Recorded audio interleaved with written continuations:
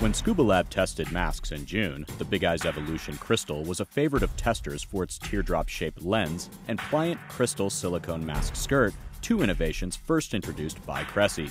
The renowned Italian dive equipment manufacturer has built its reputation on designing leading-edge products that advance the technology the industry uses.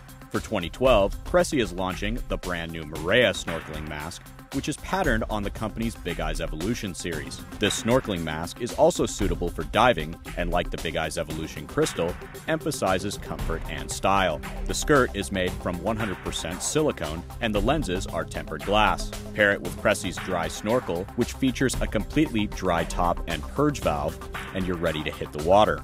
The combo comes in a reusable black carry bag and will also be available in a smaller size for kids.